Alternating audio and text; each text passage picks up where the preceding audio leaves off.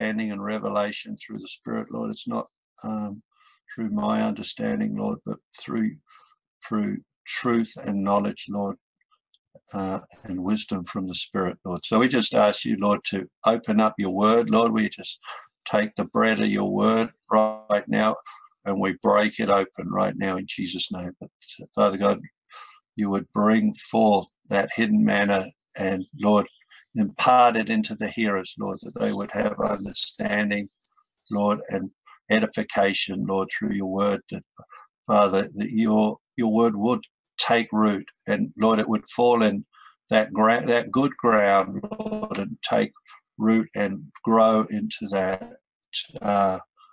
tree that bears forth much fruit, Lord. And we just ask, Father God, for the hearers to hear the word, that faith come by hearing and hearing by the word, Lord, that it would bring correction to all of us, Lord, in Jesus' name, that we become more aware about the power of our words, Lord, in Jesus' name. Amen.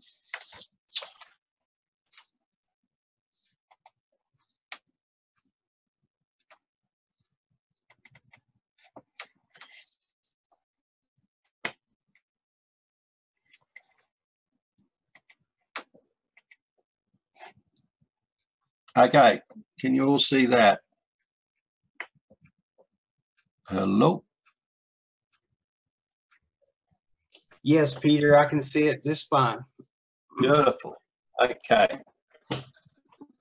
All right, so just a bit of an intro here on the teaching. The teaching is about vows and oaths, swearing upon our words, or whatever it be. So the reason this teaching came about was obviously it's an integral part of our understanding and relationship with Christ, to understand that our words, what we say, have power, but particularly with our vows, the devil will use them against us if we're not mindful of what we're saying, because Satan is a legalist, and the Bible even says that, Jesus said that we will give an account for every idle word. So, with deliverance, one thing we've noticed, obviously deliverance is very powerful when the person being delivered needs to renounce certain oaths, vows, pledges, covenants that they made, or their ancestors have made, for that matter. You believe in the ancestors. So the devil has used this to snare us. And you can probably see in the picture there, our tongue can become a snare to us. And Proverbs 17 verse 28 says, even a fool, when he holds his peace, is counted wise, and he that shuts his lips is esteemed a man of understanding. Our tongue just gets us into so much trouble, doesn't it? It really does. Paint a picture of us. Our tongue is sort of like a paintbrush in a way, isn't it? Like painting a picture of us personally, of our lives, and out of the abundance of the heart, our tongue paints on this canvas for everyone to see. Hopefully it will be a work of art. Otherwise it's going to turn into a lot of scribble. Might even look like a bit of graffiti on a wall. So hence the scripture, it's better to keep our mouth shut than paint a picture that just basically condemns us and brings condemnation to us, and the snare of the devil, because the devil's going to take up those words that we speak, and he's going to use them against us. I mean, I know the number of times I've said things, and man, the Holy Spirit's just jumped on me. Holy Spirit's just come through and convicted me, man. I've just had to stop halfway through a sentence and say, Lord, I repent. I renounce those words and I cover them with the blood. Amen. Because, the Holy Spirit is our teacher. He guides and leads us, and we've got to listen to him. He's there censoring every word that we speak, So, praise God now for the ministry of the Holy Spirit, because the Holy Spirit now, it's sort of like he's our proofreader, if I could use that term. He proofs everything we say. So it's so important to just think before we talk, how is this going to edify the person? And that comes with wisdom.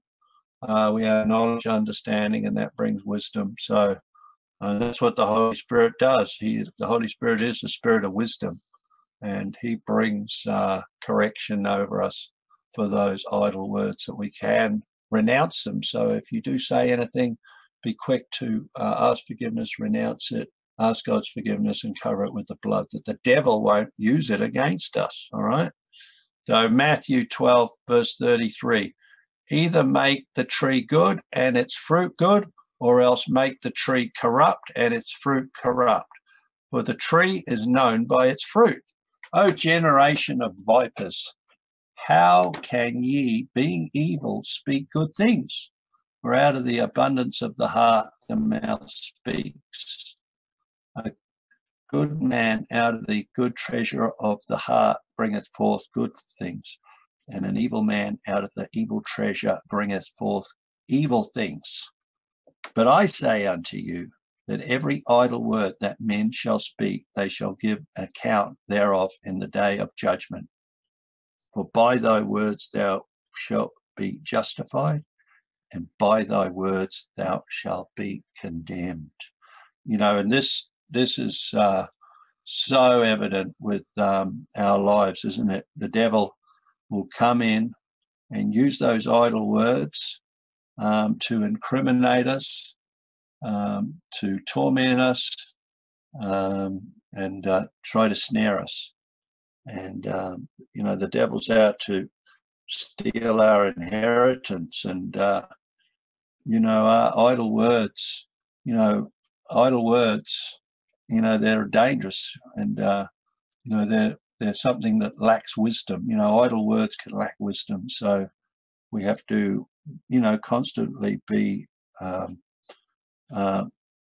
aware of our words edifying, not just people around us, but God, ourselves.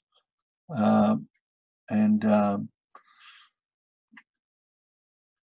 devil will grab those words, man, and he's got a legal right to torment us. I know in my life so many times, man, I said something one day, and it was like the fire of hell came on me, and it was like I was having my head dipped into torment, literally for about 10 hours until I was up at 2:00 in the morning, and God showed me what I'd said.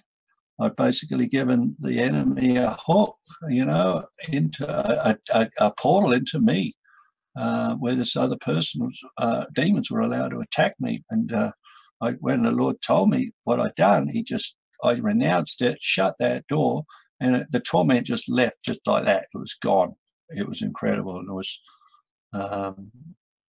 and that really taught me how careful we have to be with our words, okay? They'll open doors. And, the gates of hell, what our tongue does is it can open the gates of hell. And the Bible says that Jesus said, I build my church and the gates of hell shall not prevail against us. Well, one thing I've learned through deliverance, and particularly with the spiritual prisons where we made vows and oaths and things where they've opened doors to Hades.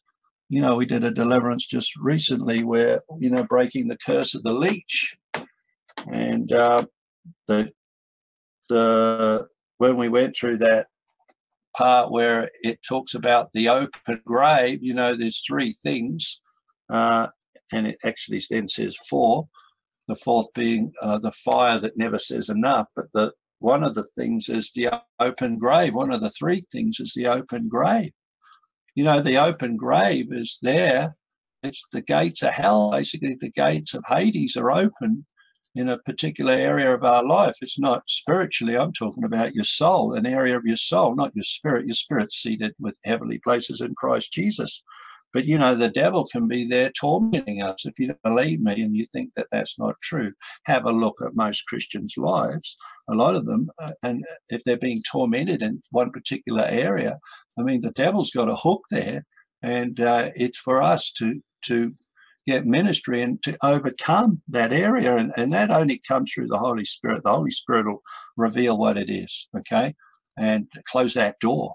And one of those doors was the open grave. Man, when we shut the open grave in that sister, you should have heard the demons screaming because they literally were losing a whole area of the work they'd done was just literally going up in smoke. And that sister's testimony after that was powerful, right? Completely changed her life.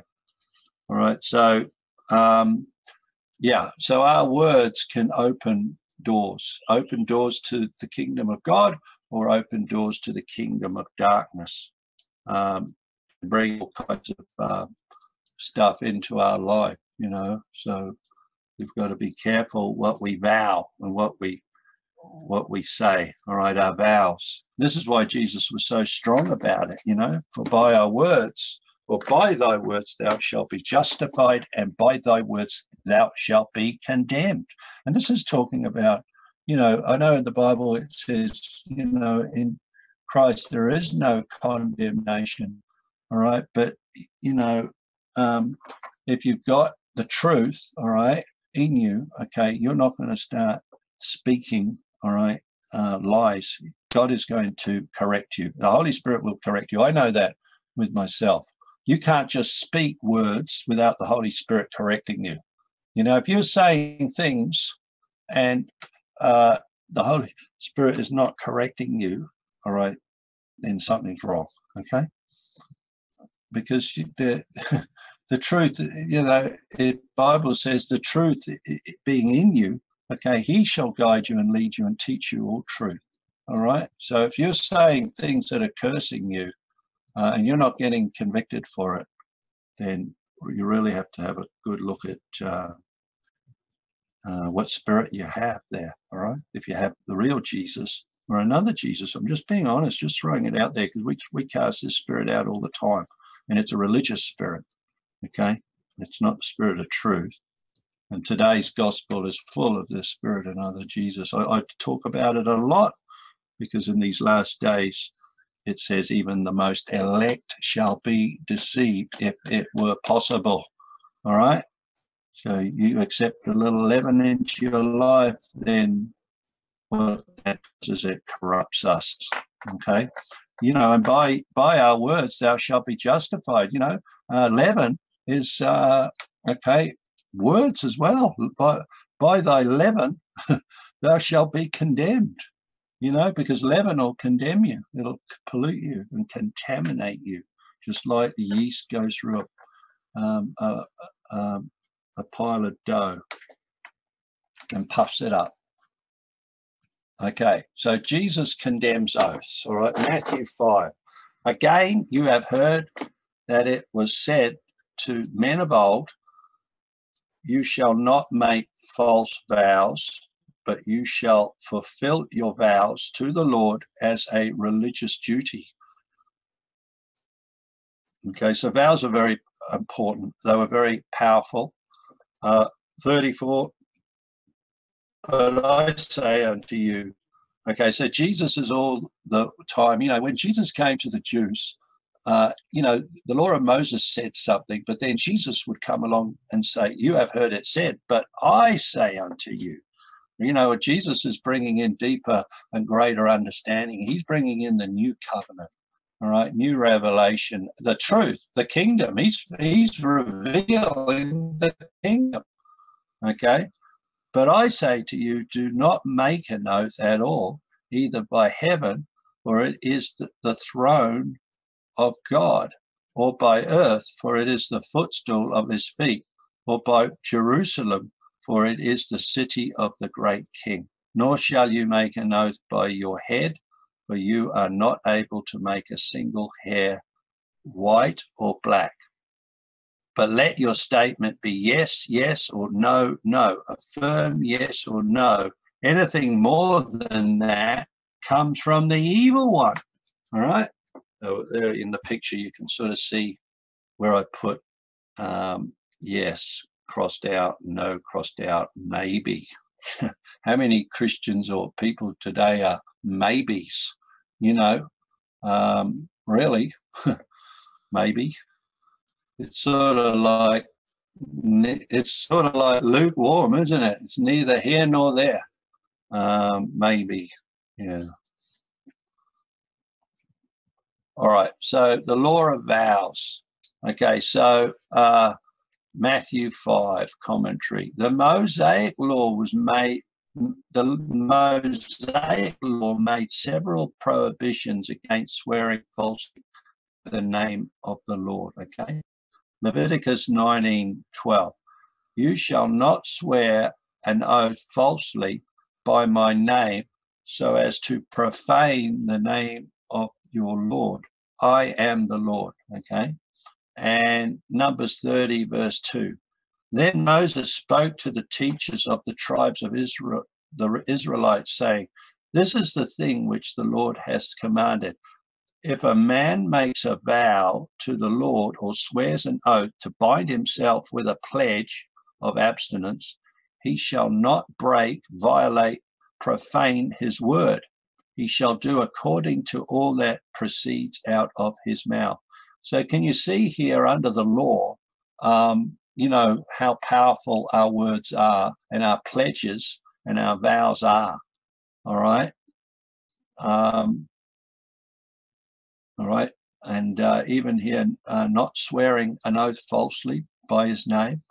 Deuteronomy 23:21 also says, when you make a vow to the Lord your God, you shall not delay to pay it, for he will most certainly require it of you, and a delay would cause you to sin. Wow, that's amazing, isn't it? But if you refrain from making a vow, that would not be counted as sin in you. All right. Okay. So don't make a vow if you're not going to keep it. All right. 23. You shall be careful to perform that vow which passes your lips, just as you made a voluntary vow to the Lord your God, just as you have promised with your own words, mouth. Okay. So, you know, this is why backsliding is a bit of a, you know, a bad one. All right. Because, you know, when we come to the Lord, you know, we make a vow, you know, it's how we get saved, is making a vow to God.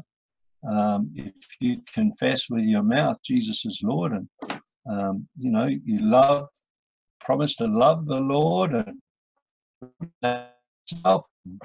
do all these things, but then you don't do those things, okay, you fall away, don't you? And the end is not good for that person. Vows are something which, if you're not going to keep your vow, it's better. The word here says don't go there. All right, don't even make. It's better not to make a vow, all right, than actually make one. All right, and there I've got here all the New Year's resolutions that people make, isn't it? I mean, the devil's just set everyone up with these New Year's resolutions. Most of them, you know, people never keep. Anyway, if they do try to keep it, people just try to keep it in their own strength. All right, but you know, I'd be very careful. I wouldn't be making New Year's resolutions myself, unless you're very determined and you had approval from God to keep those. Okay. Because I'll mention later on, Jesus made a vow, and Paul made a vow. So, you know, vow. So It's not saying don't do it, but be careful how you do it. All right. And if you are going to do it, keep it. All right. Now, all right. So, yeah, all these New Year's resolutions, we're just cursing ourselves, basically. We're just allowing the devil into our lives. All right. So just allow the Holy Spirit to lead and guide you.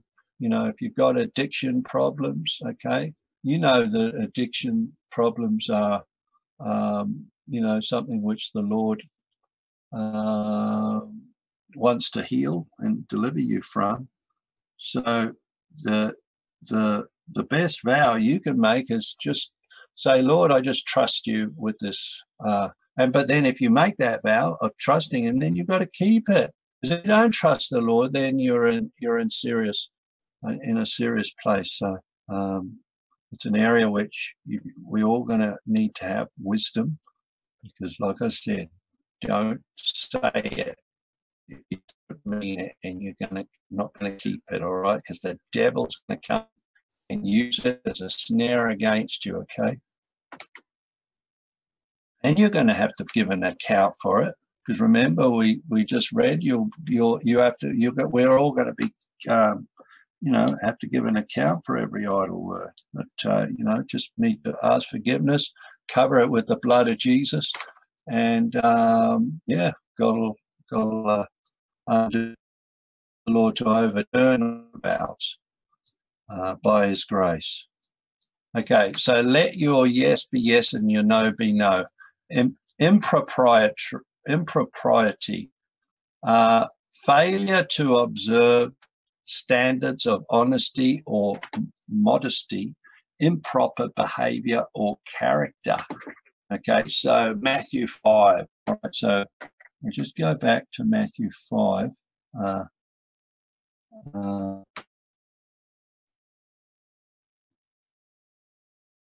Oops, sorry.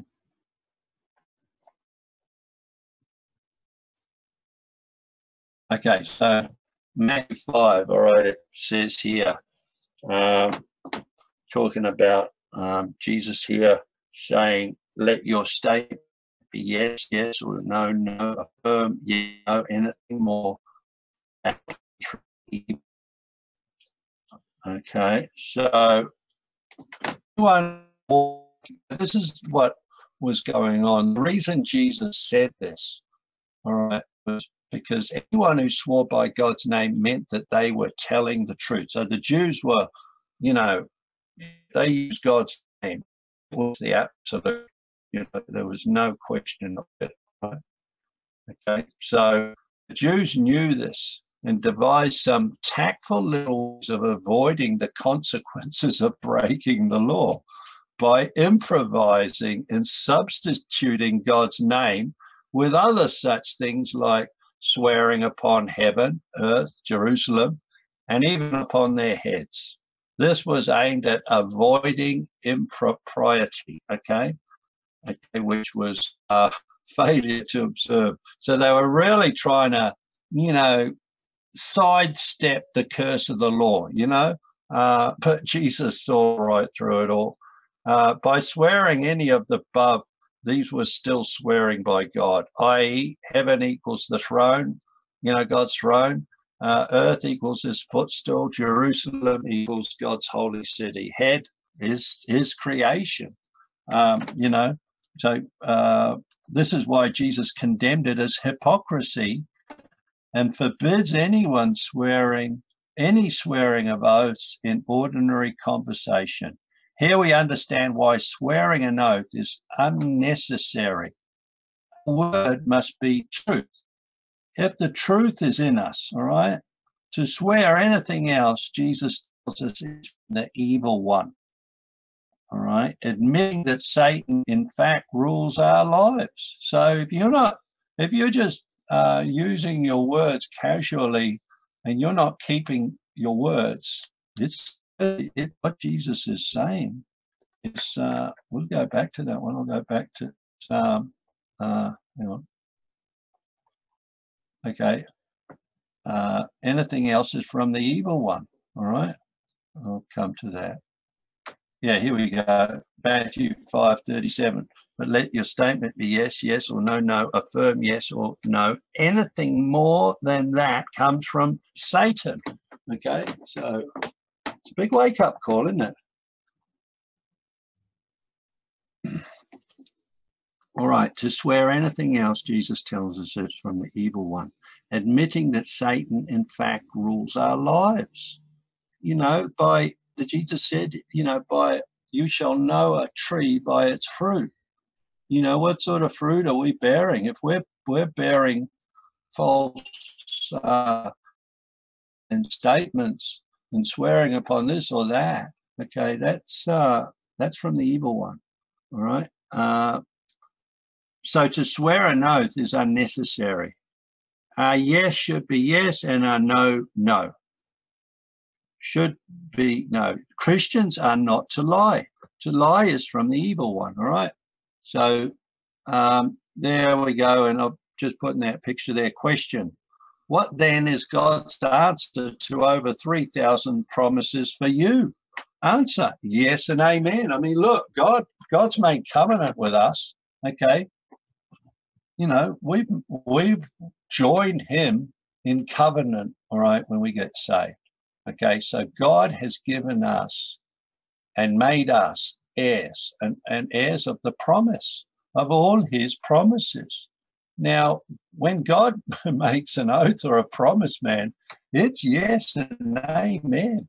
How awesome is that when you understand that God's not a liar? The Bible says God is not a liar. What he says is the truth. Do we believe it?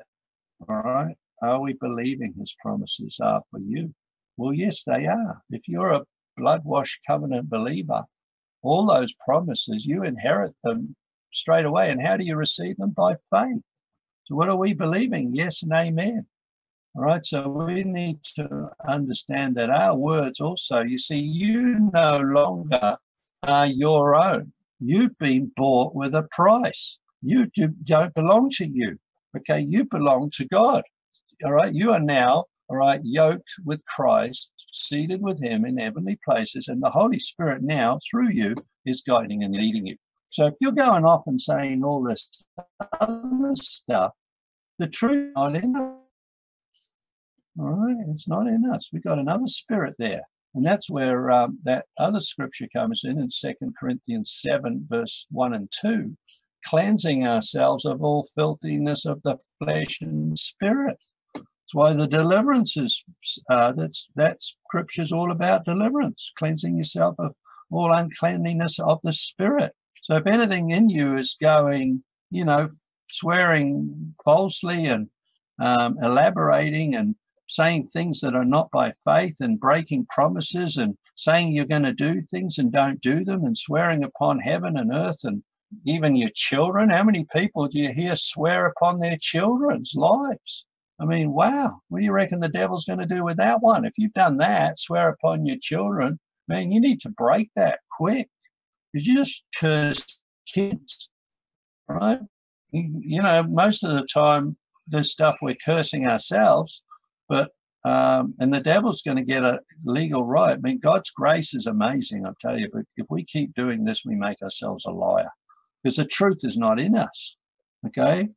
All right, anything else is from the evil one. So if we keep establishing the evil one's confession in our lives, what do you reckon the fruit's going to be? Not going to look good, okay? Be rotten to the core, okay? Okay, our words justify or condemn us. All right, so Psalm 141, a psalm of David. Lord, I call upon you. Hurry to me. Listen to my voice when I call to you. Let my prayer be counted as instant for you. The lift of my hands as the evening offering. Set a guard, O Lord, over my mouth. Keep watch over the door of my lips to keep me from speaking thoughtlessly. Okay, there you go. Verse 4, do not incline my heart to consent to or tolerate any evil thing. You see, or to practice deeds of wickedness with men who plan to do evil. All right, so there we go about, fellowship with ungodly people will just bring forth, evil, all right? And to watch over the door of our lips to keep me from speaking thoughtlessly, okay? How often do we speak thoughtlessly? Especially when we're in the company of ungodly people. And have fellowship. You're not fellowship, but you're there to representing Christ. You're there for a reason, all right? You've got to go equipped in the full armor, okay? Because if you don't, this stuff's going to start coming out your mouth, all right? And it says, all right, with men who plan to do evil, and let me not eat of their delicacies, be tempted by their gain. Let the righteous, thoughtful strike correct me. Okay, so let the righteous thoughtfully, strike correct me. It is a kindness done to encourage my spiritual maturity.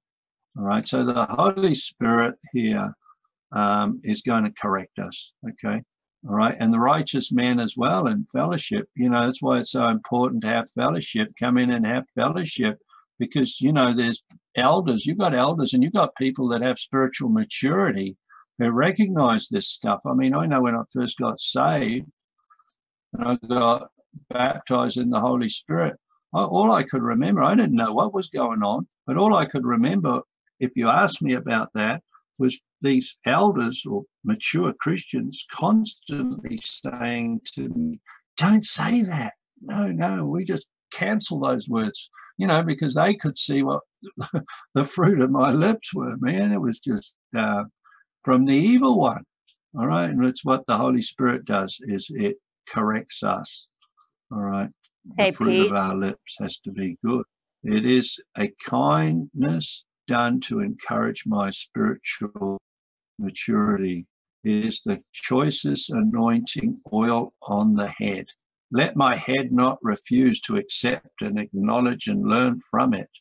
For still my prayer is against their wicked deeds, their wicked, godless. Their judges are thrown down the sides of the rocky cliff, and they who followed them will hear my words, for they are pleasant, as when the one plows and breaks open the ground and the soil scatters behind him. Our bones have been scattered at the mouth of Sheol by the injustices of the wicked. This is what, the gates of hell are doing. The gates of hell prevailing against the righteous. This is what condemns us, is our words, our vows. Saying anything other than yes or no, and keeping our word, all right, being accountable. It's all about accountability, all right? So there in the picture, you've got there, some bloke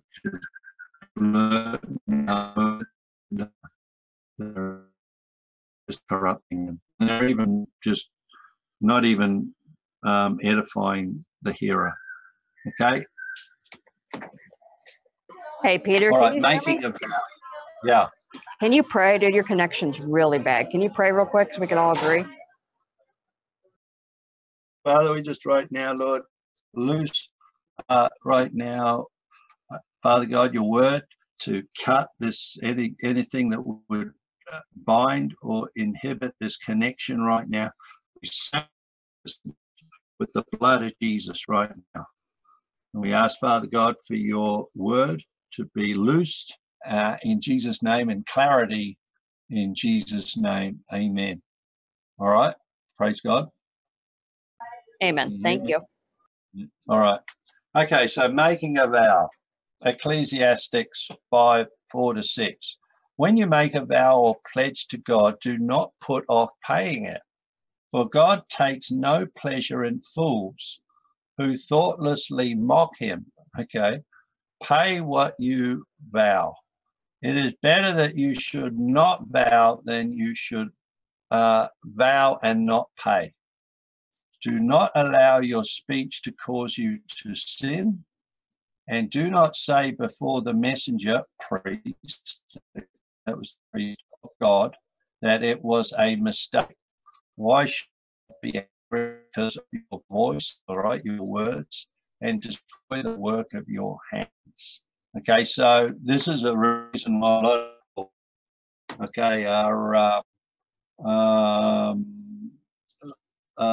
abiding in a place called Lodabar, place of destruction, okay, place of lack, poverty, all right, is because their words, all right. It's better not to vow than to break them. And if you make a vow, you must fulfill it, all right, because like we said, every idle word will be kept, made accountable for it. And you know, the devil's there listening to us and watching us and waiting, you know, for us to slip up.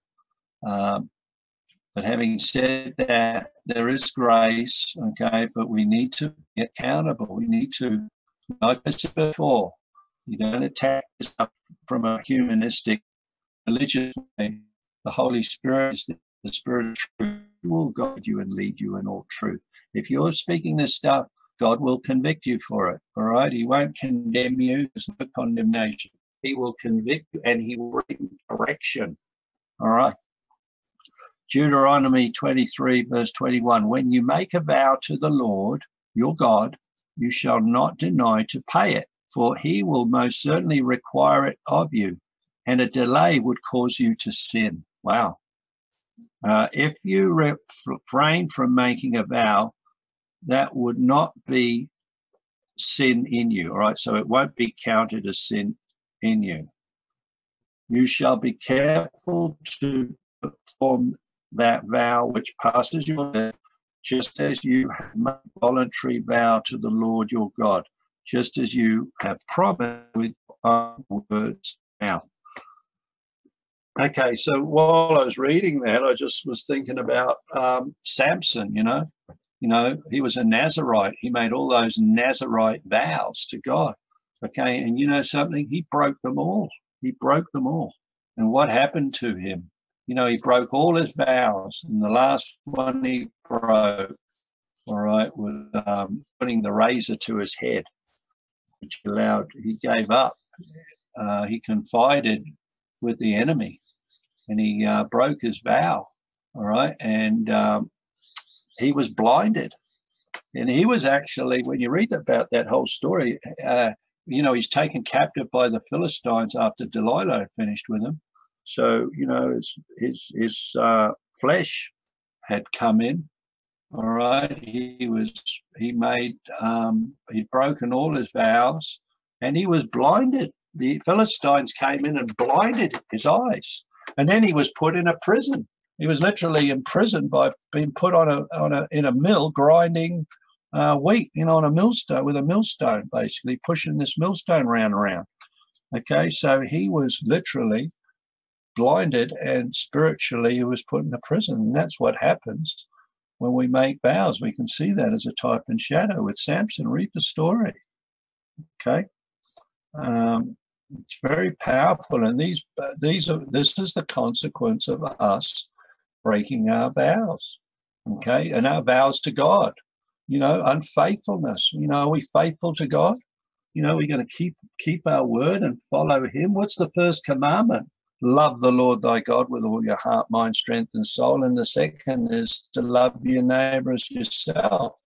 You know, as Christians, this is what all we have to do is in order to fulfill the whole law is abide in these two scriptures and keep those. When we start making all sorts of other vows, the Bible says it's better not to vow. Don't vow something that you're not going to keep. Don't say, I'm going to definitely give up this cigarette, blah, blah, and promise, you know, blah, blah, blah. All right, whatever. Well, if you don't do it, guess what? Uh-oh. All right, the devil's going to get hold of it, and God's not going to be pleased because it lacks faith. Anything we do has to be by faith.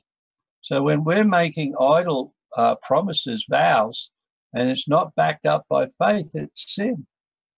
All right, so in the picture there it goes, let no corrupt word proceed out of your mouth, but what is good for necessary edification, that it may impart grace to the hearers.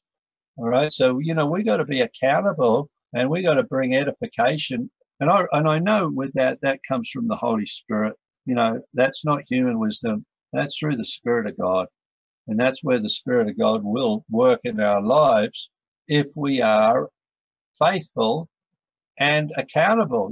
Everything that Jesus did, when he walked the earth, he spoke the truth and he was accountable. He was faithful in everything. He walked in every area, he walked in truth. Okay, and this is what this whole area is dealing with. This is just giving the devil a door to access our lives if we don't, all right, watch our words, because by our words we are justified. Okay. All right, making a vow of faith. James 5. But above all, my fellow believers, do not swear either by heaven or by earth or with any other oath. Let your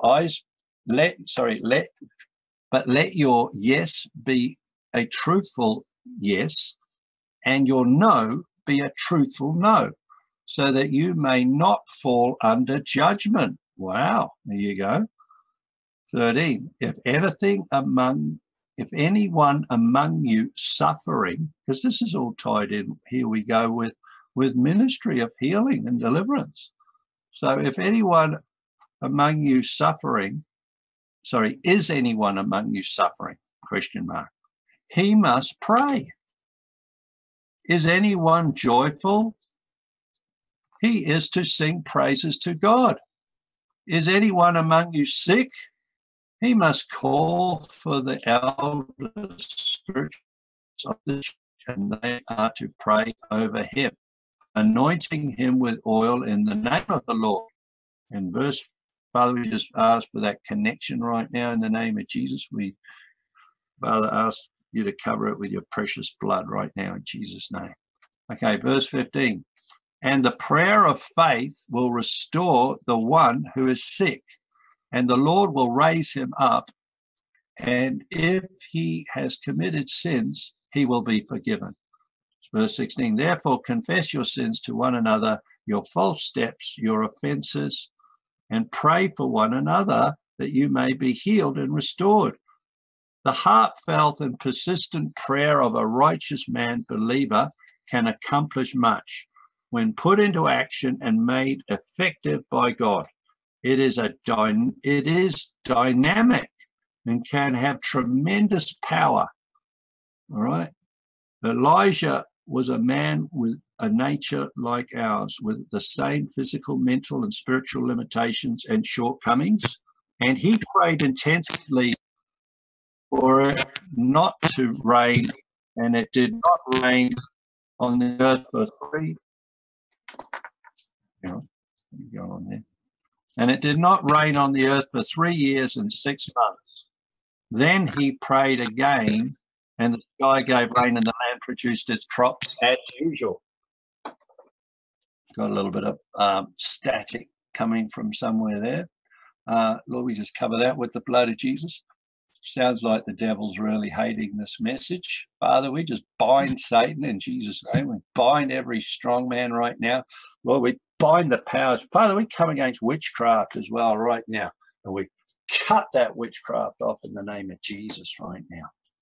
Lord, we just ask, Father God, for your angels right now to secure this live in Jesus' name.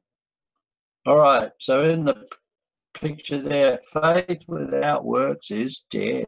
All right, so, the prayer of faith will restore the one who is sick, and the Lord will raise him up, and if he has committed sins, he will be forgiven. All of these vows that we make and that, we renege on, they can bring sickness, they can bring all sorts of torment, and God will forgive us, but we need to repent. So, Verse 12 is powerful, all right? Do not swear either by heaven or earth or with any other oath. Let your yes be a truthful yes and a no be a truthful no, okay? So you don't fall under judgment, okay? All right, making vows. The law of vows, all right? So Numbers, Moses spoke to the tribes of Israel, saying, this is the thing which the Lord has commanded. If a man makes a vow to the Lord or swears an oath to bind himself with a pledge of abstinence, he shall not break, violate, profane his word. He shall do according all that proceeds out of his mouth. All right. So Psalm 76, verse 11, make vows to the Lord your God and fulfill them. Let all who are around him bring gifts to him who is to be feared with awesome, inspired reverence. And Psalm 61, 1-8, so I will sing praises to your name forever, paying my vows day by day. Okay. If you make vows, make sure you pay them, all right, day by day. Proverbs 18, death and life are in the power of the tongue, and those who love it and indulge in it will eat its fruit and bear the consequence of their words. All right. Okay. So James 5:15. And the prayer of faith will save the sick, and the Lord will raise him up. And if he has committed sins, he will be forgiven. All right. So this is just referring back to that scripture we read. The original Greek meaning of the word prayer used in James 5:15 means a prayer to God or a vow. This is the only time the word prayer is used with this meaning. It leads me to believe there's prayer. A vow of faith is a pledge or personal commitment to faith. When you pray this vow of faith, prayer, you are saying, no matter what I think, hear, see, or feel, I will put my trust in God. Okay, so it's all right to make a vow, but just be very sure you keep it, all right? So when we pray the word by faith. Like when we pray for our brothers and sisters, healing or deliverance, okay, we must do it by faith. Okay, all right. It's a vow of faith, and it's a pledge. All right, it's our personal commitment to faith. All right. So James 4:17. Therefore, to him who knows do good and does not do it, to him it is sin. All right. So it's no use you going off and praying for people if you don't have faith. All right. You need to have faith. All right. Not to have faith is sin. You know, sit there and watch and learn. And then when you're ready, step out and pray by faith. Okay. All right. If you must keep it. All right. Matthew 26:62. The high priest stood up and said to Jesus. So here we see, just to give you a little bit of an understanding here. Jesus made a vow. All right. He agreed here. Look, we'll just read it. The high priest stood up and said to Jesus, have you no answer to give? What is it that these men are testifying against you? But Jesus kept silent. And the high priest said to him, I call on you to swear a binding oath by the living God that you tell us whether you are the Christ, the Son of God. Jesus said to him, you have in fact said it. But more than that, I tell you, regardless of what you do with me now, in future you will see me revealed as the Son of Man, seated at the right hand of power and coming on the clouds of heaven. I mean, Jesus knew the truth. He spoke the truth here. Okay, he declared a vow, all right, because he knew he was going to keep it. You know, he was going to keep it because it had already been done. It had been predestined, all right. He was God. He was the Son of God. And he made that declaration because he knew that it was going to be, all right, revealed as sure as the sun would come up in the morning. Okay. 2 Corinthians, all right, verse 22. I don't know what chapter that is, but moreover, I call God as witness against my soul that to spare you I came no more to Corinth. Not that we have dominion over your faith, but are fellow workers for you, your joy, for by faith you stand. All right. So here Paul's making a declaration. All right. Moreover, I call God as witness. All right. So he's calling God as a witness against my soul that to spare you I came no more to Corinth. Okay. And in Galatians 1:20, now concerning the things which I write to you indeed before God, I do not lie. So he's making a vow and an oath before God. All right. So Paul made these, Jesus did too, but you got to make sure if you're going to say these things, we keep our word. Okay. Keep our vow. So if you make a vow, you must keep it. All right. So what so when we can make all kinds of ungodly vows. All right. When we make ungodly vows, man, that's a whole thing in itself. That's something which the devil really going to get hold us accountable for. All right. And something which we'll do another teaching. We'll go into part 2 of this vows teaching, and we'll learn more about how these vows, ungodly vows, what are ungodly vows, and more about these spiritual prisons which can bind areas of our soul and take us captive. Right, and that's what Isaiah 61 is all about. Jesus came to set the captives free. All right, and opening of the prison door to those that are bound. All right, what's that talking about? That's talking about, all right, freedom. All right, that doesn't just happen today, not only the day you got saved, but it's a process. Okay, cleansing yourself of all filthiness of the spirit and the flesh. Okay, so we can just now have a little bit of a discussion on anything, any questions anybody wants to ask about that. I think that clarifies this whole area of making vows, about letting our yes be yes and our no be no. If we say anything, as calling God as a witness, you better make sure you're going to keep it, because if you don't, the enemy's going to take advantage of you.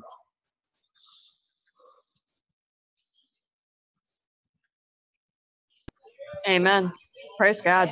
Peter, I had to cut your camera. Your connection's so bad. That's all right. That's okay. It helped a little bit, praise God. I asked Johnny, I was like, dude, are you guys downloading something? What's going on over there? What's Johnny doing with my connection, man? He's on my connection. Maybe that's... is he on YouTube or something? I don't know what he's doing. Well, Johnny, what are you doing, man?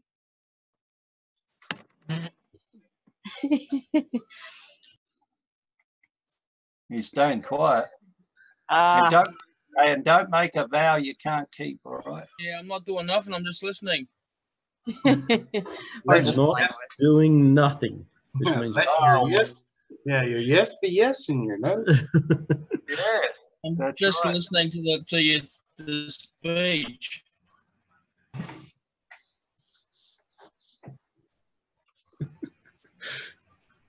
Yeah, cut his camera too. Yeah. I thought it was me at first. No, it's lucky we have the NBN in Australia, isn't it? Might be. Yeah, that's interesting. Hey, Reg. Hey, Reggie. Reginald's back. Hey, what's up, family? How you doing? Living I've been like just disconnected. I got booted this morning in the healing room, and I thought I shut the whole room down. And Reg's like, "No, they're still on." We figured you just left us, Chet. Praise God. I got booted. I was like, I told Reggie, I said, "Oh, Reggie, man, I think I done shut down the whole meeting." Well, about the teaching. So, okay, if somebody takes a vow and, you know, the Lord convicts them, so how do we deal with that is the question. And also for vows, there's a lot of people out there that think they could sell their soul. What would you say to that, Peter? Can you sell your soul? Yeah, you can sell anything you like. You know, your words have power. So if you want to sell your soul, yeah, the devil's going to be standing first in line to receive it, okay? And what was the next? Can you repent from that? Definitely, you can. But like I say, if you're going to repent and you're going to make a declaration and an oath to God, you better make sure you keep it, okay? Because God's going to look at your heart. You know, if you're going to say something and you're not prepared to follow it through, and the Lord's just reminding me of that scripture, you know, where Jesus says, you know, talking about the kingdom of God, you know, it's like a builder. First of all, a man who's going to build a house, he first sits down and counts the cost, doesn't he? All right. So what we need to do is sit down and count the cost, okay, before you make your vow, or, you know, before you make that declaration. Because if you say something and then you don't do it, it's actually worse. So, all right, you say somebody sold their soul to the devil, and then they suddenly get tormented and they go, yikes, I don't like this, I want out. And they make a vow, but they haven't really considered what they're going to do in order to complete that vow. And then they backslide on it again, it's worse. And you see that. So, but there is forgiveness. Okay, God is faithful now. God's not mocked. One thing I know with the Lord, he looks at our heart. He knows us. He knows how accountable and how faithful we are and how trustworthy we are. Okay, so it's a heart issue. Where's your heart? Okay, is your heart, have you really given your heart to the Lord? Or is your heart still in self? Where's your heart? Is it self-focused or is it Christ-focused? All right. Is it all about love? Love is denying yourself and taking up your cross and following him. So where is your heart? First of all, I would probably sit down and think about this carefully and say, how much do I love the Lord? Am I prepared to lay down my life? You know, and that's where the scripture Jesus was talking about.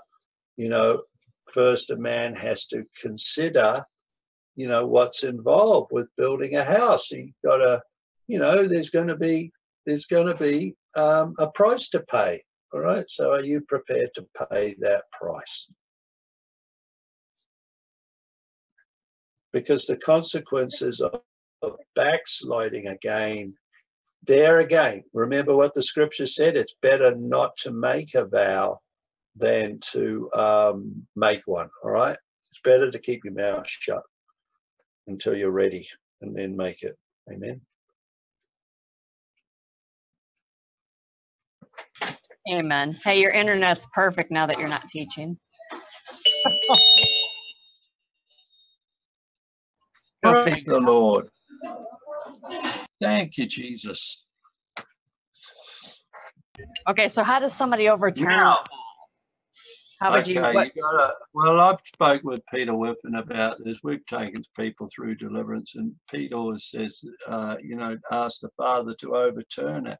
So, you know, I'm not a problem with that. I just say, Lord, first of all, you know, it's a two-way street. We have to renounce it, confess, ask for forgiveness, and then we can overturn it with the blood of Jesus. And we ask the Father in the name of Jesus to overturn it.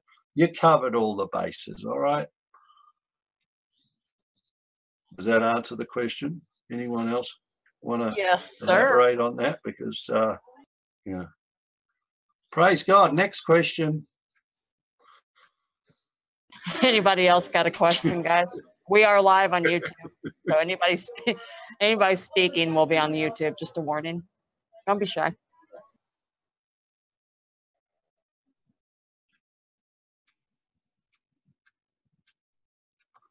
Has that brought clarity to anyone here from hearing that message? Do they now, does anybody want to just elaborate on that?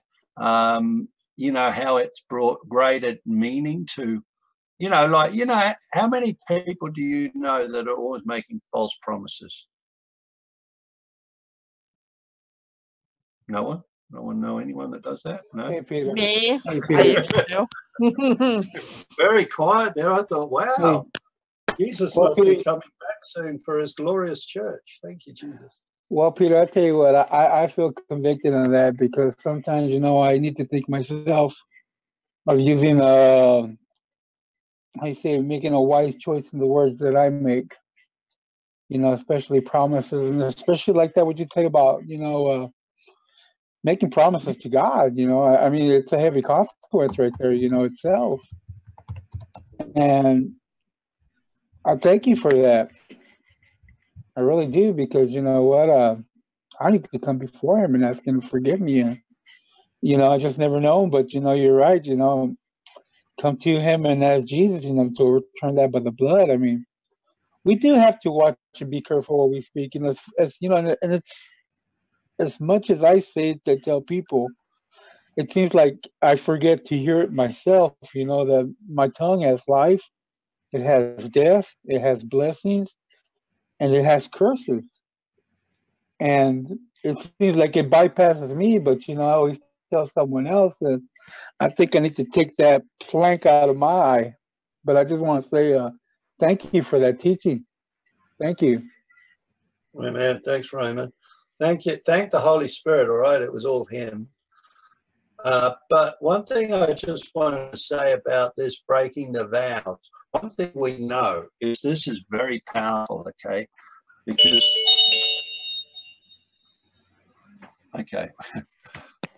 one thing I know, or we know, when we take people through deliverance, for instance, if somebody's getting delivered from an evil spirit, or maybe they've got a sickness or something that might have brought, the Holy Spirit might have said, well, they need to renounce such and such. Okay, when you take the person through the renunciation for whatever it is, the demons all the time try to bind the person's mouth shut, all right, so they can't talk, all right, because they don't want you to undo those words. So this is the power of renunciation and forgiveness, okay? Breaking that pact and that oath and that vow, because what you've done is you've made a vow to the devil, all right? You've made a vow and a pact with Satan. That's why it says anything else is from the evil one. So you've got an agreement with the evil one. When we speak the word of God, we're making an agreement with Jesus and with God. When we make agreements and vows that we're not going to keep, what we're doing is we're agreeing with Satan. And we are, all right, in an actual fact, obeying Satan. And that's why Jesus said, you are of your father, the devil. Because their father was the devil, because they were constantly speaking, in the traditions of men and leaven and lies, all right? So they had a pact with Satan. So if you wanted to do a deliverance, all right, it would be very important for them to repent, ask forgiveness, and the demons would have probably shut their mouths up so they can't talk. And we see it all the time. Literally, the demons do not want you to undo that, because that's the only that's holding them in, okay, is that agreement about that pact you made. Okay? Amen. So that's how powerful they are, man. We get it all the time. We see it constantly where the demons will just go, no. And then what the demons will do is they won't go down. They won't let the person come up to confess. And sometimes we've got a battle to get the demons down, in order to get the person to come, the person in their right mind come up and confess and renounce that pact and that oath and that vow, whatever it be. All right? Amen. Amen. Thank you, Peter. Hey, Pete, there's a sister with a question. Yeah. Slaughter. Come on, girl. You know who you are. Hello, Peter. I have 2 questions to ask. If I can. Oh, yeah. Hi. Sorry, because I actually made the wrong vow, false vow, as you remember, and I have so many problems with that.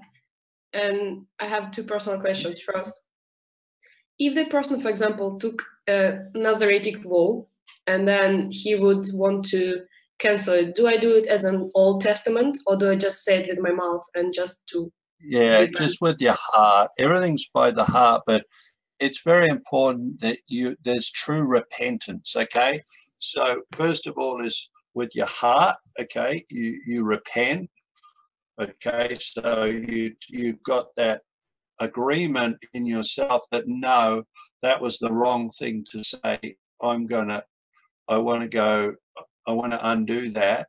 So then your confession is, you just come before the Lord and say, Lord, I just ask in the name of Jesus, Father, in the name of Jesus, I renounce and ask forgiveness for every ungodly word, vow, pact, oath I spoke. I cover it with the blood of Jesus. Break this agreement in Jesus' name, and I ask you, Lord, to overturn it, that it be not held on record against me in Jesus' name. And I thank you, Lord. I believe by faith, because it's all by faith, I now believe, Lord, that I am forgiven and the record is clean, that Satan has nothing against, can hold nothing against me from this day forth in Jesus' name. Amen. All right, or time forth, whatever. So it's really like a legal statement when you look at it. So it unbinds you, because what these words do is they bind you to the enemy. They bind you to that curse, all right, whatever it is. Okay. Okay, we're not under the right, but you can put yourself under a curse quite easily. You know, you can. God doesn't. You know, you're still saved. What I want you to, people are probably asking questions in the mind. You're still saved. Okay, you're still saved. Okay, but if you keep doing this stuff, it's dangerous, man. It can cause you to backslide. All of the stuff, making agreements with the devil is not good. It's not faith. It's actually working with the devil. You're working with the devil to, destroy you. Literally, the devil's come to kill, steal, and destroy. He uses all different tactics, called the snare of the devil. The snare is he will set traps for us, okay, to bind us through our words. You know, by your words you are justified, and by your words you are condemned. I mean, Christians can't just go around saying whatever they like. You can't do that. I mean, you know, there's grace there, and there is grace, and God will, you know, through our Christian walk. I know with my Christian walk, and I was saying this earlier, if I'd have had what we have now here 30 years ago, I wouldn't have made a lot of the mistakes I've made. I'm still here as a Christian, and I've always been a Christian, and I've walked with the Lord, but I've made mistakes. We've all made mistakes, okay?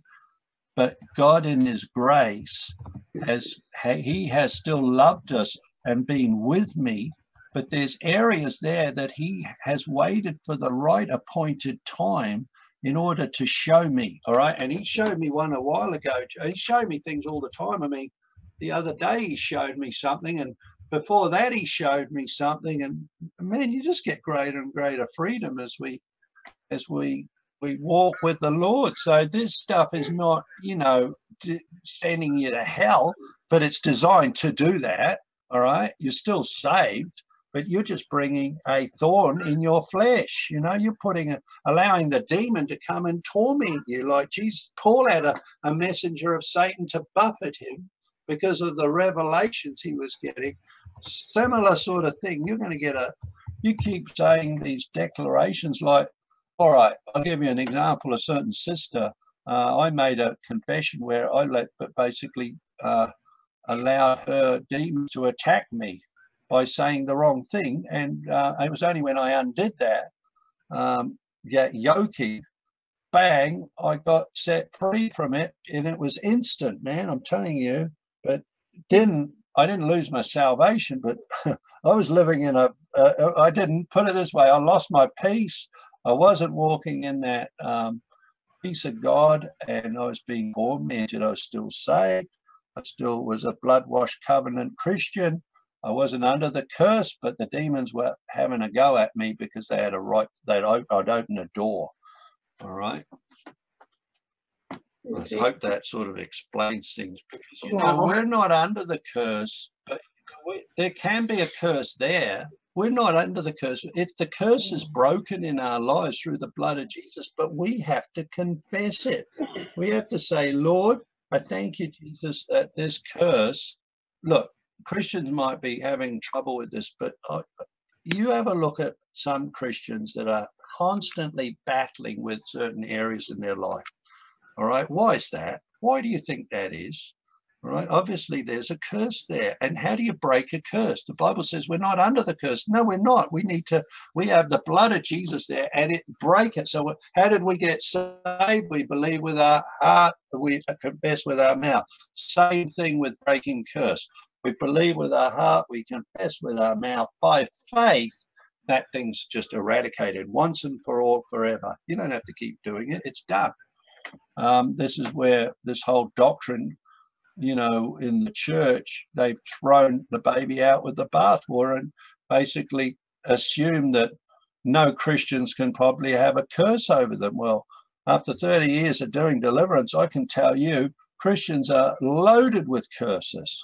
A lot of them, not all of them. Some Christians are absolutely perfect, walking around like Jesus, walking on water and doing everything he did. Come on, let's be real. All right. We're being sanctified constantly by the Holy Spirit. He's cleansing us. And that's why in that, I keep coming back to, I'm using that scripture at all, but because I don't want Christians to forget it. Okay, cleansing yourself of all filthiness of the flesh and the spirit. That's talking about to believers. So how is filthiness of the flesh and the spirit going to be sitting there if we're not under the curse? We're not under the curse. It's broken, but when we confess it, we're cleansed.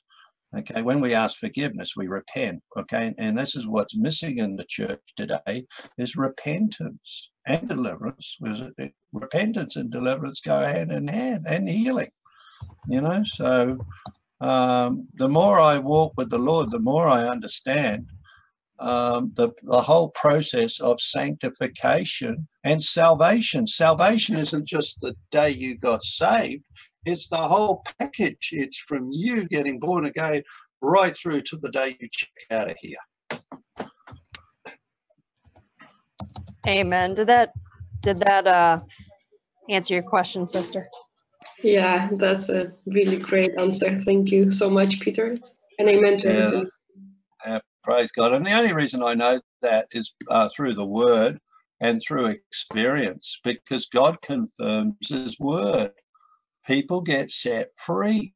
There's so much in the church today because there's no acknowledgement of these things. They think that, if we ignore the devil, he'll go away. And that's not the case. Sorry. Don't talk about Satan. Don't give him any glory. No, we'll just bury our heads in the sand and he'll go away. We'll just talk about love, and then when people are ready for deliverance, because they built them up in the word so much, then they're ready to get delivered. That is a lie from the pit of hell. Jesus, all right, walked into the synagogue, and what did he do? He didn't have Bible studies and lessons for people. He just cast their demons out and healed them, whoever they were. And what demons do, demons inhibit and stop people from building up in the faith. Everyone's ready for deliverance as the Holy Spirit leads us, all right? The only reason people won't get deliverance is because they don't have faith, all right? Okay, and all they've got to do is repent for that and believe. And once they do that, bang, then they're ready to deliverance and they can hold their deliverance, all right? But to try and think that people have to be spiritually mature in order to get deliverance is a false doctrine, all right? Amen. That's Well what the said. Lord Peter, showed do me. you have any other windows open besides Zoom?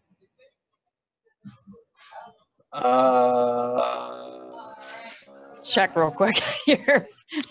You're really skipping. We can hear you okay though. Windows. I've Yeah, got the windows of heaven. Uh-huh. The windows of heaven. The windows of heaven are always open. No one ever closed them. Let me think. Hold it. Okay, fair enough. There's another question. Maybe I've got. Maybe you got what? Okay. Here's another question. I'm gonna try to. Excuse me. I'm just a question myself. Why is everyone asking me these questions? Because you just gave the teaching. Hello. Hello. Come on, we got plenty of people here that are anointed in this room and qualified to give answers. So, hey, look, anybody wants to jump in. We know this is how the body works, okay? Because we all come together and we give a more complete answer because there's stuff I'll miss that others will get. So You're not feeling convicted, are you, Peter? That's all. yeah, I just don't want to be like, I don't want to be like looked at like I'm something special. All right. I just want people to know that the body of Christ doesn't work like that. All right. The body of Christ works as a body. All right. That everyone in here is anointed by the Spirit, and the Spirit can give somebody that doesn't even know hardly the word revelation to answer that question effectively. Amen. Yeah, this is an awesome teaching there. This is good stuff. Amen. Okay, let me read this other question in the chat for anybody. Okay. It says, where did it go? Does sometime the curse and the spirit have the same name? How to determine it? The curse does sometime the curse and the spirit have the same name? How to determine it? It's on the table for anybody. Well, somebody else want to answer that, and then I'll come in with my take.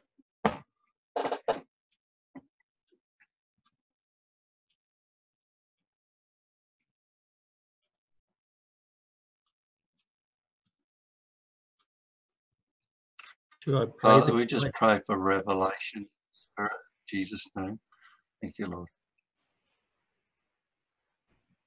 Greg. Sorry, I was going to play the cricket app for you.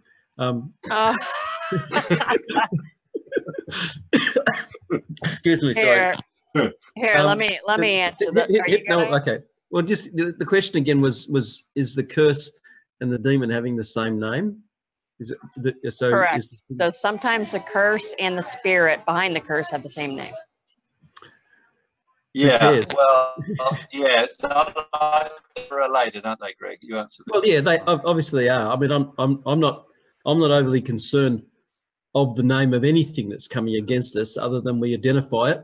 You know, if its name's Bob and I call it Robert, you know, then you know it's neither here nor there. I want it out, whether I call it or I don't know its name, out. So it's really just a matter of identifying it, rather than what is its correct name or whatever else. You know, if it's attached to like Pete or Pedro, eh? Yeah. You know, it's so look, if there's a vow we've made, then whatever's attached to the vow, get off. You know, what names you want to go by, and they'll change them every time it suits them anyway. Yeah. So let's give a little example there, so people get a better understanding of that. All right. Anyone want to elaborate on that one? Well, put it this way. Okay, I got one here. Curse of poverty. All right. God showed me the curse of the leech, for instance. All right. Now, that's a scripture. It's in the Bible. It's a scripture. It's in Proverbs, and it's a curse. Now, in that curse, there's a whole pile of demons. It's not just, there's lack, all right? There's bankruptcy. There's poverty, all right? There's sabotage. There's all sorts of demons working in there, all right? So demons work in gangs, but there's a strong man, all right? So the curse has a, thank you, Lord. Got very anointed then. Thank you, Jesus. There is a strong man associated with the gang, okay? It's hooked in with the curse, okay? So the curse brings a strong man, okay? So identify the curse and the strong man, okay? Amen. I agree. And I'll give you another example. Say it's a curse of destruction. You know, if you have a curse of destruction, now the Bible says Abaddon, Apollyon actually are the spirits of destruction. But look, God's not a legalist. If you call out the curse of destruction, I mean, you can say, I break the curse of destruction, and anything enforcing that go right now in the name of Jesus. You don't have to have everything's name and line up. You know, you don't have to do that. You know, you spirit causing my stomach to hurt, go. You spirit making blah, blah, blah. You know, you spirit behind whatever, you know, take your whole family with you. Take and the everything. infirmity too, Tracy, eh? Yeah, there you go. And yeah, it'll be a curse of infirmity, but that infirmity depends on what you're struggling with. If you have bad eyesight, guess what? You know, if you have the flu, it's infirmity. You can call it flu. I mean, you know, you don't, God's not a legalist, you know? That's right. That's right. Exactly. So the Holy Spirit, I don't know. Look, I just know the Holy Spirit. When the Holy Spirit speaks to me with demons, generally, it's about function. All right. Function. Okay. He might give me, you know, yeah, even with Leviathan, he might say to me, spiritual pride. Well, I know that's Leviathan, you know what I mean? So, but he will another time say to me, like something like Lilith. He'll tell me Lilith, you know, whatever. So, but a lot of the time, the Holy Spirit gives me the name by function, all right? Like might be hatred of men, you know? Okay, my hatred of women, my fear of rejection. It might be abandonment, you know, whatever. But then we know, all right, that, all right, we just break every curse of rejection in Jesus' name. We break every curse of abandonment in Jesus' name. Amen. So identify the strong man and the curse will follow. All right. Well, either or either follow. Amen. Yeah. Okay. This was kind of answered in the chat, but I'll throw it out there anyways. And after this, Bill has a question too. In the chat, the question came up, do we have the authority and are we able, we as a body of Christ, to pray for and pray deliverance over somebody in authority over us? So in other words, like me as a woman, could I pray for an elder, another elder woman, you know? No, I don't have a problem with that. Sounds good to me. Good to me, man. Yeah. Praise God. Thank you, Jesus. Amen. Bill has Tracy, I just let you know out there, Tracy prayed for me this week. I asked Tracy for discernment on a certain area that I was battling with, and Tracy got a word from the Lord for me, and yeah, it was spot on. So there you go. Thank you, Jesus. Amen. The Lord will use us where we're at, won't he? Yeah. Praise God. You know, we gotta remember there are passages saying, you know, don't take authority over this and that. Now, when you're praying with a group, it's a little bit different. Like there's safety in this group. You know, if Peter, being an elder, wanted prayer, we could all pray for him, not a problem. If he submits for prayer, you know what I'm saying? It'd probably be better if elders prayed with elders, but it just doesn't always work like that. You know what I'm saying? So Not praise only God. that, the Holy Spirit could lead it all. He could change it all. You could be having a younger believer come and to pray for an elder, and then all of a sudden the Holy Spirit say, no, get that kid over here who's a new believer and bring him over here. Because I've seen it happen where like the Lord will tell me, call Angel, call Ben, you know, get him over here right now. And then my kids will be like, what? I wanted to play. No, the Lord said do this right now. And then that person would get healed because we followed what the Holy Spirit was leading. How old are those kids, Reggie? Like 10, 11, 12. You know, I've seen it many times with awesome. my children. And I just want to elaborate a little bit on this.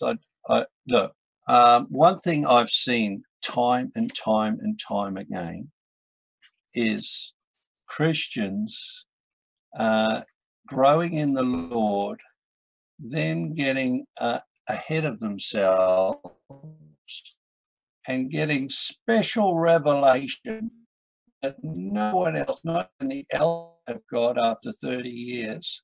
But they've been elevated by the Lord to such a point where they don't need to pray with any other elders because they've got divine privilege and superiority in the spirit, and they're allowed to make an executive decision all on their own.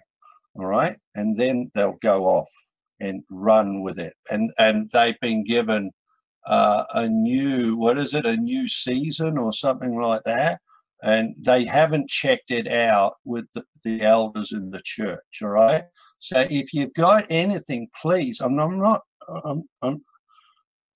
just warning people. I see it time and time and time again. All right, with division, you're getting certain revelation, you think, and you're just so sure of it, you go to the elders and you pray about it. Because one thing I've seen with these people, they don't submit to authority. They won't, because it's called pride, and it's also hooked in with religious spirits. All right, and that's not how the body of Christ works. Okay, and that's why we've got so many different denominations all over the world, and why we've got so much division. Okay, amen. Sad but true, brother. And the room just went very quiet. No, Bill has a question. Go ahead, Bill. Praise God for you. Okay, I wanted to ask about the passage that you spoke about a couple times there. The one saying, you know, let your yes be yes and your no be no. And I've had people kind of throw that back in my face and say, well, you know, if you say yes, then you can't change your mind, or if you say no, you can't change your mind. And you know, I struggle with how to deal with people. You know, it seems to me that they're kind of misapplying that, you know, scripture to their, you know, agenda. And I just wanted to know your thoughts on, you know, exactly what that's talking about there, and how to deal with people, you know, that try to do that. Yeah. Okay.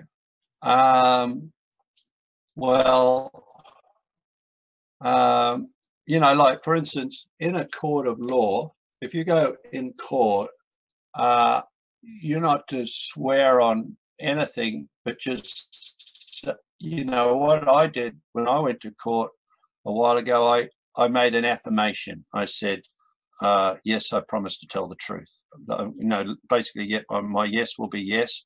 And I affirm that my yes will be yes and my no will be no. Now, I'm still held accountable for that. Okay, so if I say yes and it's a lie, then I'm accountable, but I'm not going to swear upon God. All right. That's what the Bible speaks against, is swearing upon God. You don't need to do that. That's unnecessary. All Christians have to do is let their yes be yes, because what was happening, if it was in the second frame, I'll just read this out because Jesus sort of clarified this. So when you understand a little bit of the history here, I'll go back to it. Okay. Yeah, I've just had it happen in different situations where, you know, you know, maybe somebody said, you know, well, you said you were going to do this, and because of whatever certain circumstances, you know, things change, and you know. Well, well, you're accountable. If you said yes, I'm going to do this, and you didn't do it, then you know, we're accountable. We're accountable by our words. But Jesus was talking here. The reason Jesus said this was because the Jews were finding reasons to sort of avoid coming under judgment by swearing upon heaven and earth and Jerusalem in their heads without directly swearing upon God's name, because what they wanted to do is avoid impropriety. And impropriety means failure to observe standards of honesty, modesty, and improper behavior of character. That's why Jesus addressed that. Basically, he's saying, you know, if you say something and don't do it, then God's not going to be very impressed, because it relates on our character. It does, and it creates a stumbling block to other people. Like, you know, if you say you're going to do something and you don't do it, then it becomes a stumbling block to your brother or sister, doesn't it? I'm talking about things like, well, okay, I said we were going to meet for dinner, and you know, because of certain circumstances, it didn't happen. You know, kind of more superficial things like that. You know, and then people will try to use that verse, you know, in that. Well, what you do is, if you're going to be late for dinner, then, you know, if you can, you'd let them know. You know, just say, hey, I'm going to be late for dinner, and let them know. But if you didn't say anything, then it would you know, people are not going to understand that, But like I say, if you're always late for dinner, then you realize you know, obviously you're condemned by that, aren't you? Because people will say, oh, Bill, he's always late. But if Bill's late one night because he had always on time. Yeah, because Bill had a flat tire one night, then everyone would understand it. But if Bill, if they invite Bill round for dinner at 7 o'clock and they know he's going to turn up at 8, that ain't good. Yeah, they know me. That's not going to happen. That's why I get frustrated when somebody will quote that passage of scripture. You know, I think sort of out of context.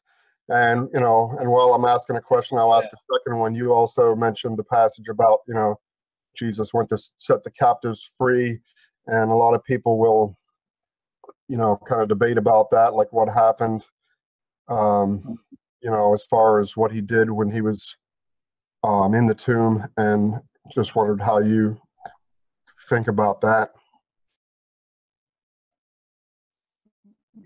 Yeah, at what point? You mean when he went down below the earth and preached the gospel to the captives?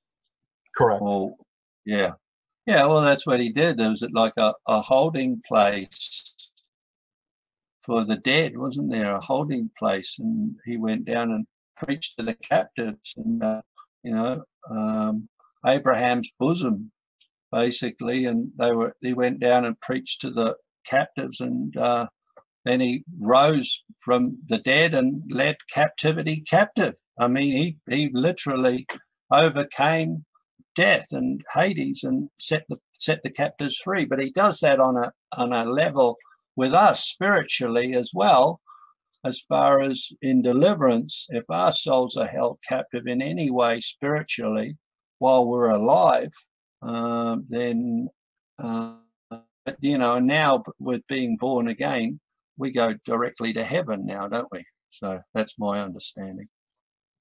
Amen. You know, that word preach, actually, if you take it back to the original definition, it means proclaim. So he basically, you know, went and said, hey, look, I told you I'm Lord. I have the keys. Now look. You know, so I don't think he was sitting there giving a Bible lesson to the people that were, you know, basically going to hell, but more or less proclaiming his righteousness. So many people rose from the dead, didn't they, with that? They were walking around. You know, they got rose from the grave. Literally, saints and people were walking around, resurrected from the grave. So there's not a lot written about it, and there's a lot of different doctrines on it. And I don't want to form a doctrine in any way, shape, or form other than what it says. So you just got to be very careful we don't get ourselves into false doctrines. All I know is that Jesus, he led captivity captive. He took the keys of death and hell of Satan. And now when man dies, he has access to heaven because Jesus's blood is now sprinkled on the mercy seat. You know, we're now able to enter boldly.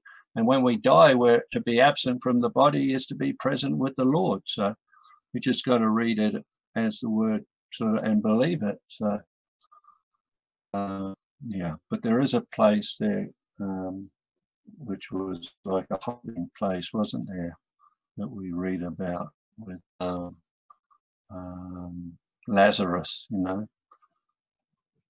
Yeah, that's really cool. When he died, he went to Abraham's bosom, was what it was called.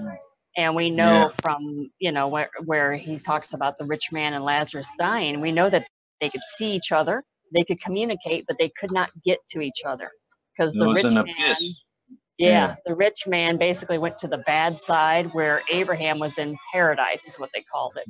And remember, he was saying, Father Abraham, you know, send somebody that they can just give me a drop for my mouth is so dry, and then send somebody to preach to my brothers. And isn't it interesting that he knew he was there? He never argued why he was there.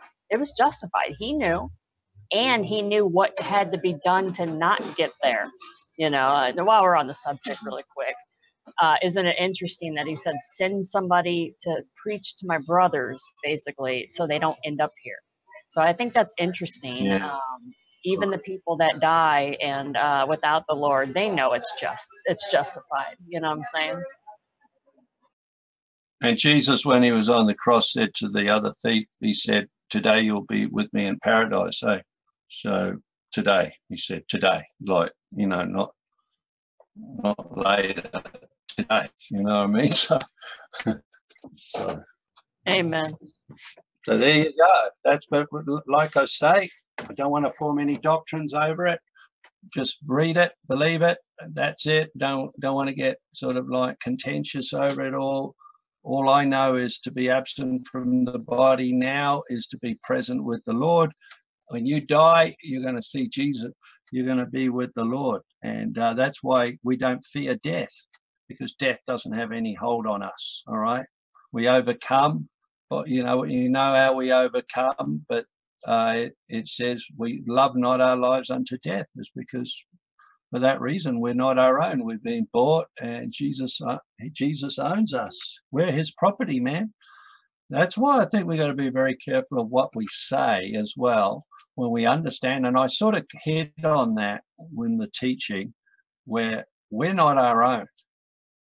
So what right have we got to say something, all right, that's not in line with what the word says? You know, what right have we got? If we do, we're from the evil one, you see, because this whole doctrine of self that's crept into the church, it's very hard to differentiate between, you know, our will and the Lord's will, because, you know, self is got to die.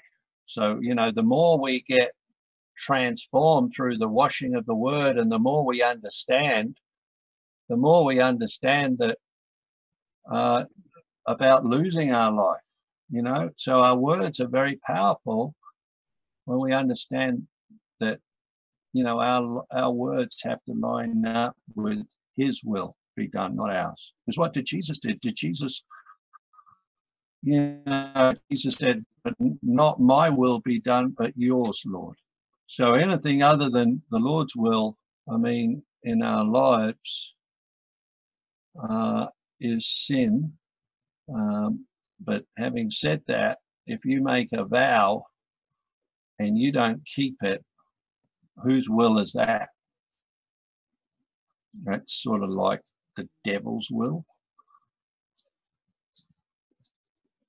Because the devil doesn't want you to keep your vows and words, does he? He wants you to renege on them. So then you come under judgment. Because that's what demons do. They love bringing Christians under judgment on the curse. That's how they operate. They operate the sting of death is sin, and the strength of sin is the curse. So if they can get you, okay, under judgment, then having said that, we're not under the curse. So there's no reason why you should even go there. All right. You just got to confess your sins straight away. Ask the Lord to forgive you, renounce them. And this is where forgiveness is sadly lacking today. You know, every morning you get up, you need to just repent and say, Lord, I just ask forgiveness for all my sins. That covers you. Bang. And if the Holy Spirit's got something, if there's something there that the enemy sort of like, you've said, you just ask the Holy Spirit to show you, Lord, is there anything that you want to show me that I've said or done that needs to be corrected? Anything, vows I've made that I've broken?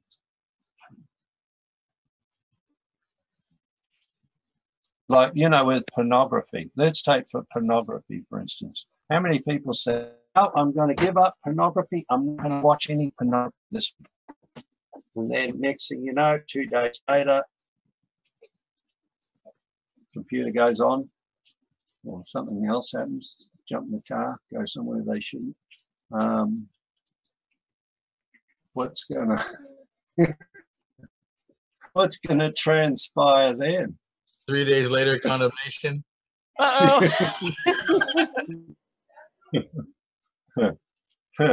Christians could say, I'm not under the curse, I'm free, I can do whatever I like. Praise God, thank you, Jesus.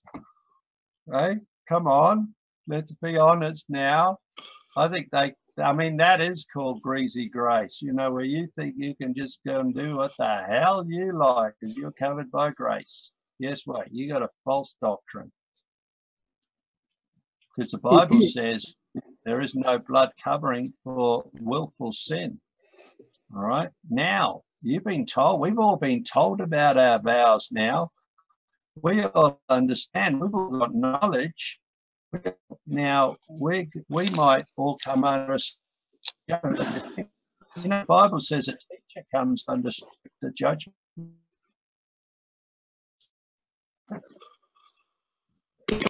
Ducking and weaving.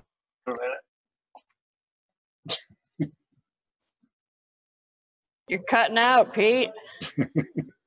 Sorry, sure man, you don't I'm have ducking. any, I'm waiting. Hey, are you sure you don't have any other windows open? Look, is there only Zoom open? Shed doors open. That is weird. I know what it is. It's bad weather. I think it's the bad weather. We've got some bad weather coming in. There's a bit of a cyclone coming. Yeah, no, it's sunspots actually. Bless Tracy's little IT heart. Hey, you. Praise God. No, no. Okay, we have another. Tracy, Hey? have you got your new computer yet, Tracy? It was supposed to be here today. It did not arrive unless it arrived when I am here. And if that's so, I pray it's in one piece when I get home. No, I'm joking. It might be your computer. It might be that old computer. No, I've asked. I private messaged a few people. I'm like, is Peter breaking up or is it just me? Yeah. So Okay. yeah, I asked a couple people. Anyway, the questions back to everyone else. All right, well, we have another question, okay?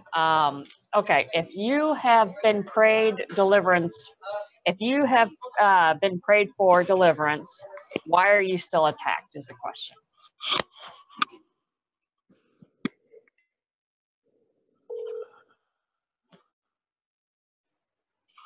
Well, I'm not going to answer that because I'm going to let someone else answer it. Greg knows the answer. It's a war. It's not a battle. It's a war. No, it's true. We haven't won against them yet. And as one gets, as the Lord brings up, we take him down. The difference is being beaten up in the attack or taking it to the enemy. I mean, Israel was attacked and they're all cowering, but David went out and took out Goliath. Then everyone got up and took out all the rest of them. But it wasn't the last battle they fought against these people. So it's the same for us, They will find ways to try and attack or whatever else. It's not something we need to be intimidated about.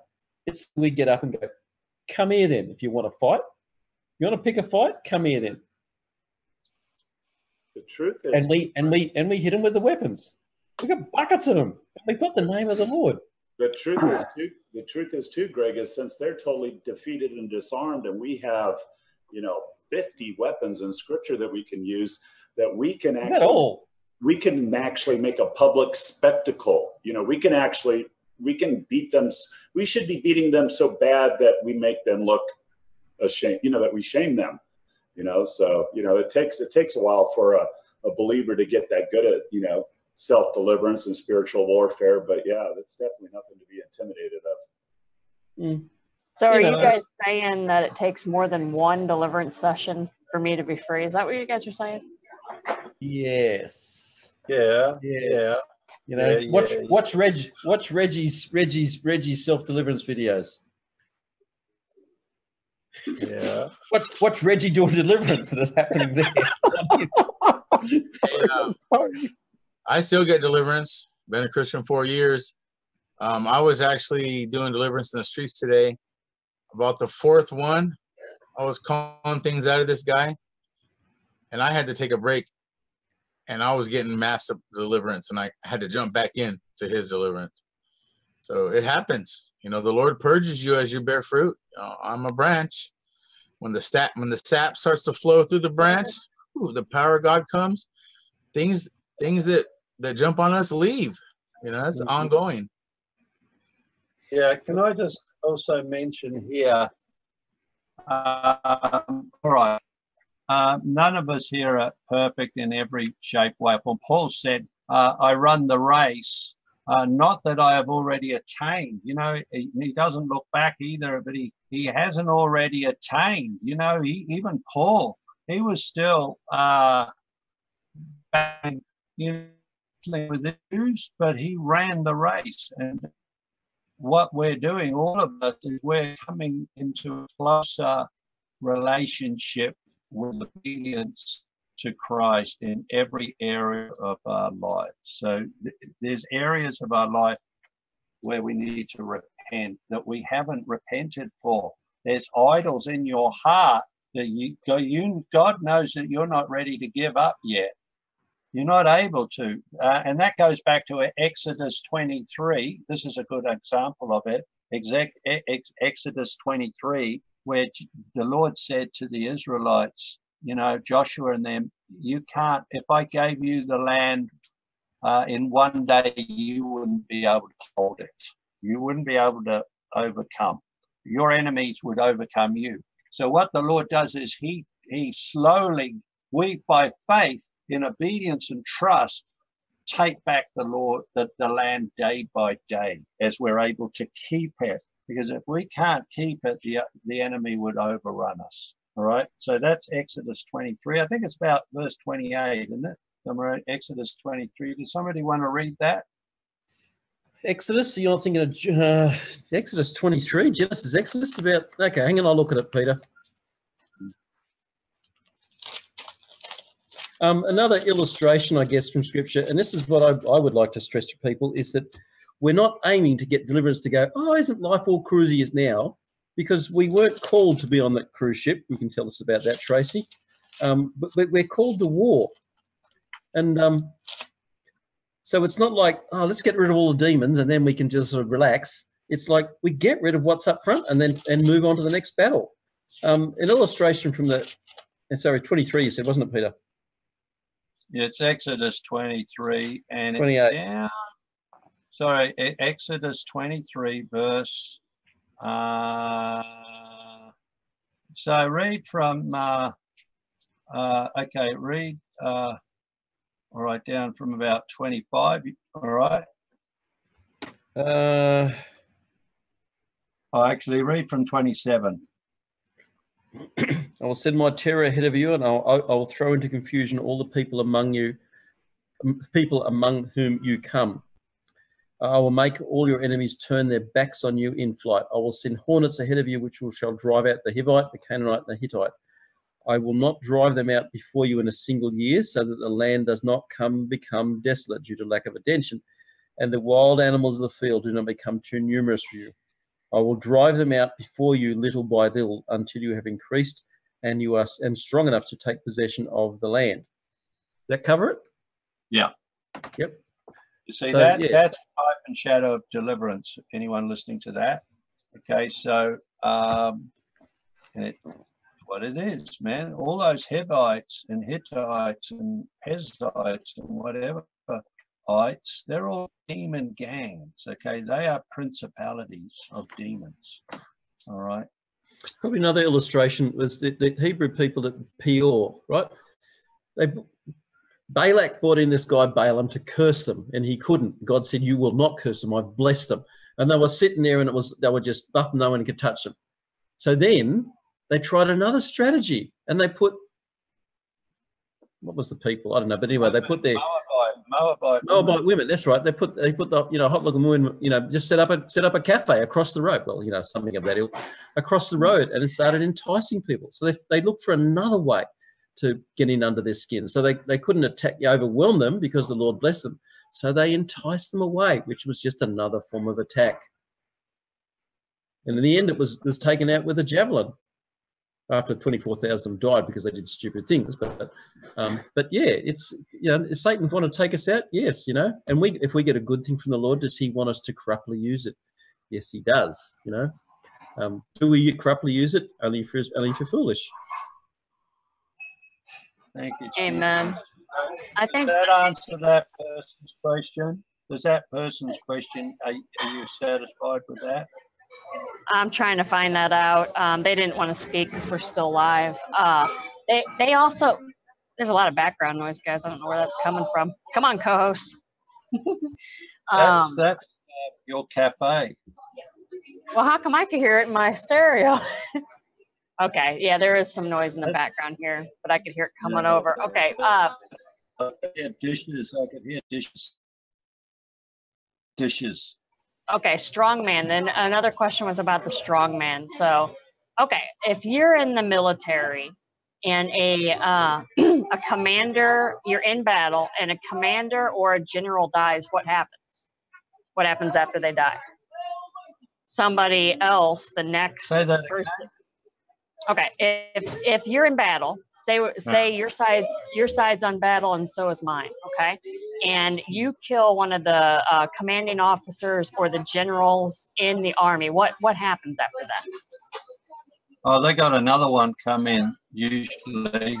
There's more than one strongman. You've got lots of strongmen. Like, all those Hivites, Hittites, Perizzites, and parasites, they're all demon gangs, okay? So they're Nephilim type origins. Now, they all have a strong man, all right? So you might have a strong man over like suicide, which is death, So you got all these death, suicide type. Another one come in.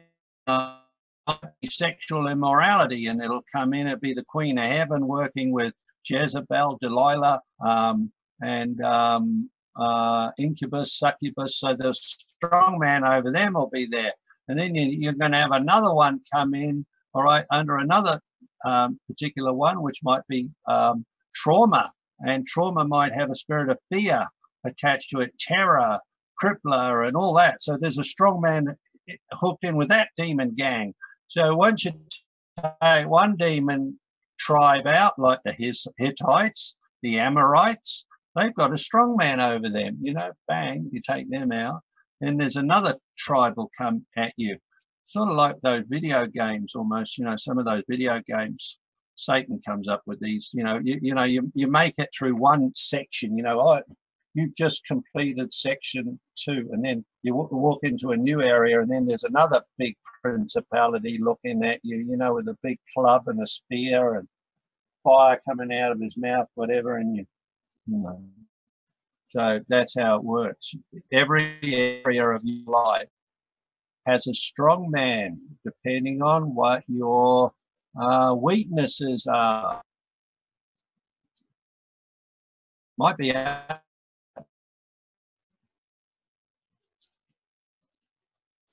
You're breaking up really bad, Pete. oh, bad. Sorry.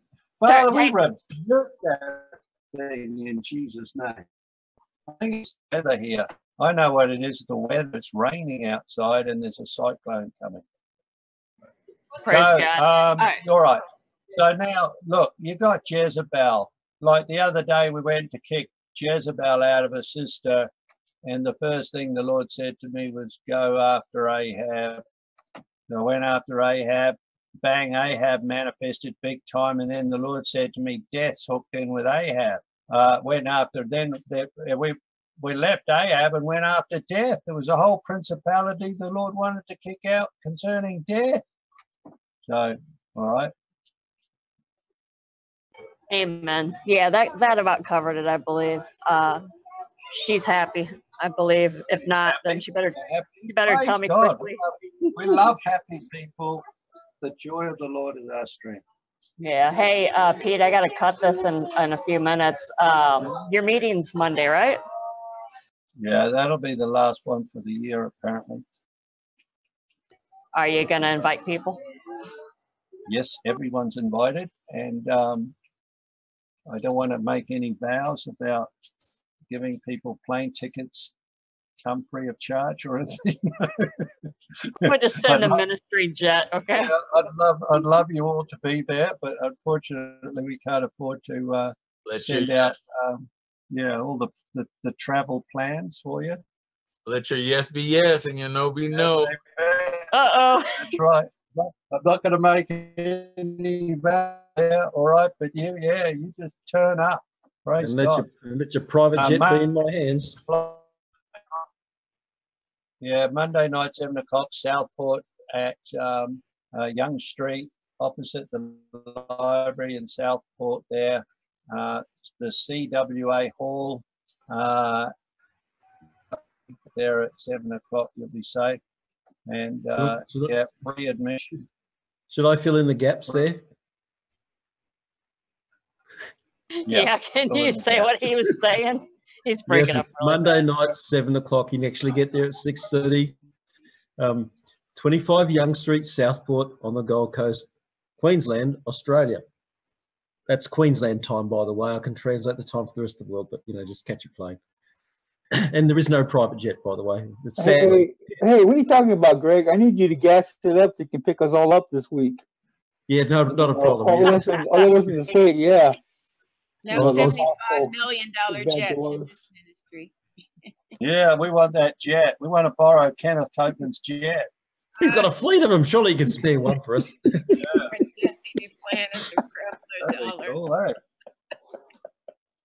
Okay, Pete. One thing people can be assured of is if they make it down there, they will get prayer, correct? Definitely will get prayer. Anyone who asks shall receive. All right, praise God. Can somebody that's not breaking up pray us out of here? I just make a vow. Did I make a vow just then? Uh-oh. Yeah, but it's true. It's true. If they come, you'll pray for them. Praise God. All right, Lord, help me, Father. Help me. Thank you. Yes. Chet, you going to pray us out? Does somebody else want to pray? I have a terrible internet connection. That's why I didn't speak up. I've been booted twice, so I'll pray. That's all right. Go, Reggie. All right. So, Father, I thank you for today's teaching. I thank you for Holy Spirit being here. Lord, we thank you for who you are. Lord, we thank you every day we're learning. We thank you for the YouTube channel. Lord, the technology. Lord God, we just love you. We bless you. And we speak life over those listening on YouTube and here now. We speak healing over them right now in the name of Jesus. And we also invite you to come to the meeting also and hang out with us. And we love you. In Jesus' name, amen. Amen.